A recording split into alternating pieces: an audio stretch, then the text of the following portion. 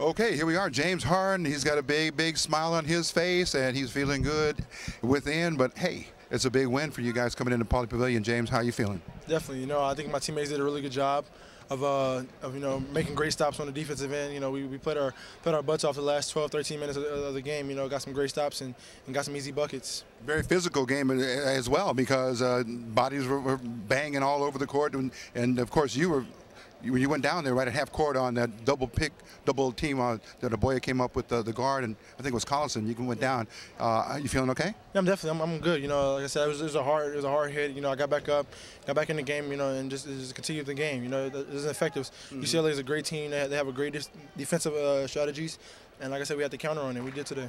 The coach certainly had plays lined up for you down the stretch because you were the money man that they went to.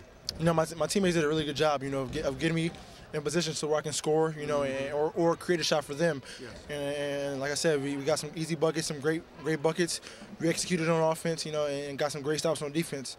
That's what helped us a lot. And Pendergraph also come up with some big plays. Definitely, like I said, Jeff's always on offensive rebounds, on the rebounds, finishing really well. And like I said, it was just a great overall effort tonight on the team. James Harden, pride of Artesia High School, and your status this season as a premier Division I player at Arizona State.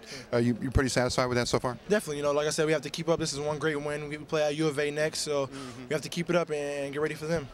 Okay, from here you go right back to Arizona. Yes. And prepare for the big confrontation with the Wildcats, exactly. Right? It's a rival game. Like I said, they're going to be ready. We have to be ready as well. Okay. Down the stretch, you see this going to be maybe a 3 or 4 team race to the finish? Definitely. The Pac-10 is a great conference, deep conference. Cal's playing really well. Washington is playing really well.